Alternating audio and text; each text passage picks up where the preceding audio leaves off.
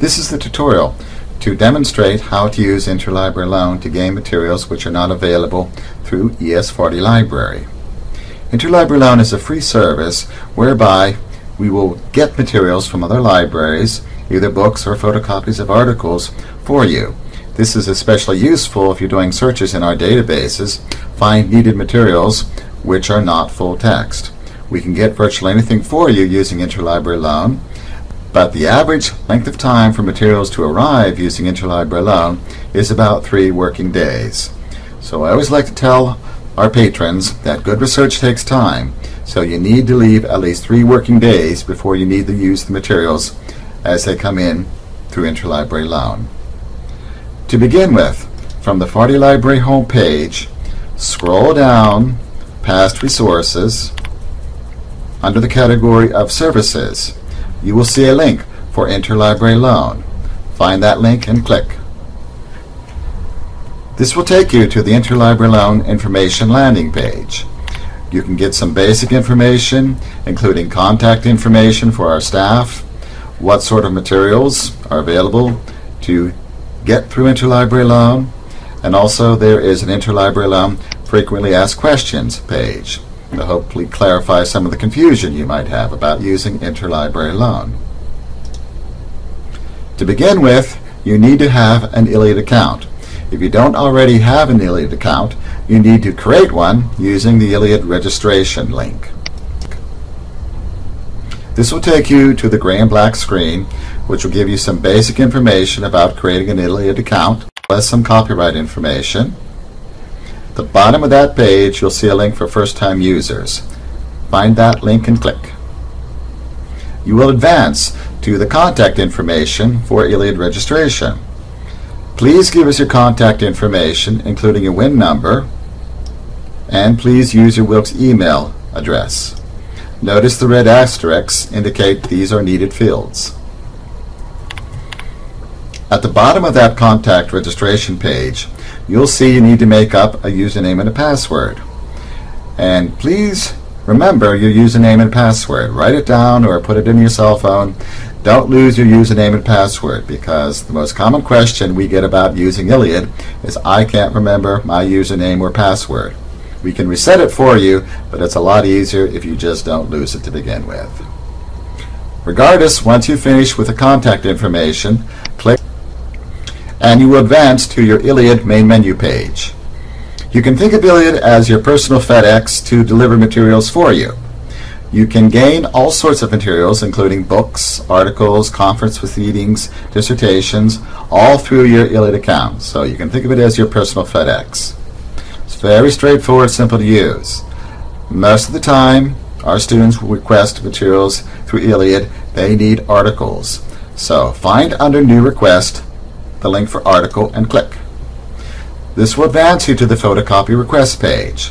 So you simply either type in or copy-paste your needed bibliographic information for your citation. Again, the red asterisk fields are required. When you've completed that, click on Submit Request at the bottom of the page. Once you click Submit Request, request is entered into the ILLiad account, and within 3 working days, you should get an email in your Wilkes account telling you your article is in your ILLiad account and you can view it. To view your article within ILLiad, click on the link for electronically received articles. Front and center, you see a display including your transaction number, and under View, you'll see the PDF icon. Click View adjacent to the PDF, and your article should display. Your article will remain in your ILLiad account for 30 days. After 30 days, your PDF will vanish, but your citation will remain under All Requests. So if you click on All Requests, you can find a record of all the articles that you ever requested or all the books you ever requested using ILLiad. If you mislay your article, you can request it again using ILLiad. Simply go to All Requests, click on your transaction number, and at the top of the page you will see Clone Request. So if you need another copy of the same article, simply click Clone Request, and resubmit that article, and we'll get you another copy. Books are very easy to request using ILLiad as well, but keep in mind the book will not come through your ILLiad account. Books instead will come to the Farley Library circulation desk, so you do need to have access to campus to pick up your book. To submit a book request, just click under New Request Book.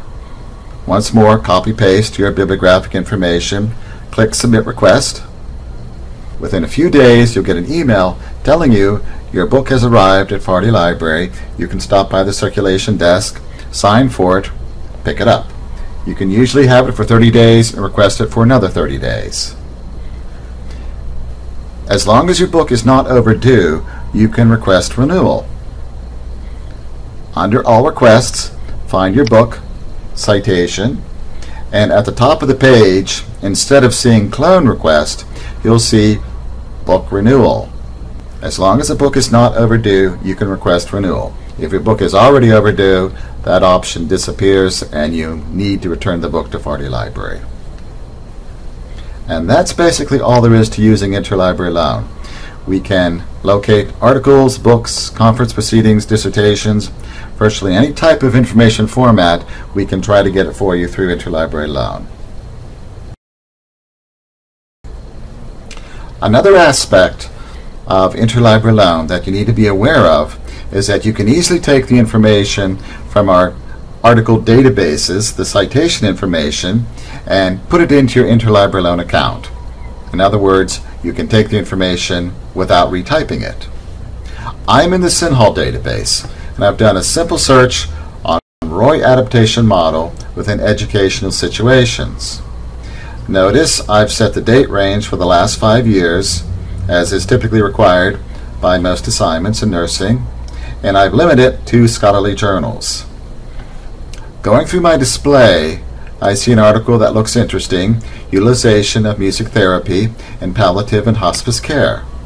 So I click on that citation, display the complete bibliographic citation. So far so good. But notice on the left-hand side, there's no PDF icon. Instead, I have check for Wilkes full text. So I'm going to do that. And instead of getting the full text, I get, sorry, there is no full text available at Wilkes. So ordinarily, you'd have to go back to the drawing board and try to find another full text article on that subject. Or with your Interlibrary Loan account, under More Full Text Options, just click on Request via Interlibrary Loan, and you see what happens. My bibliographic information automatically pops in. This is called Repopulate. So it saves you a step in retyping, copy-pasting that information. This concludes the Interlibrary Loan tutorial. Hopefully you have a better understanding of how to use Interlibrary Loan and what it can accomplish for your research goals. If you have any questions, don't hesitate to email, call, chat with the Farley Library reference staff. We're here to help.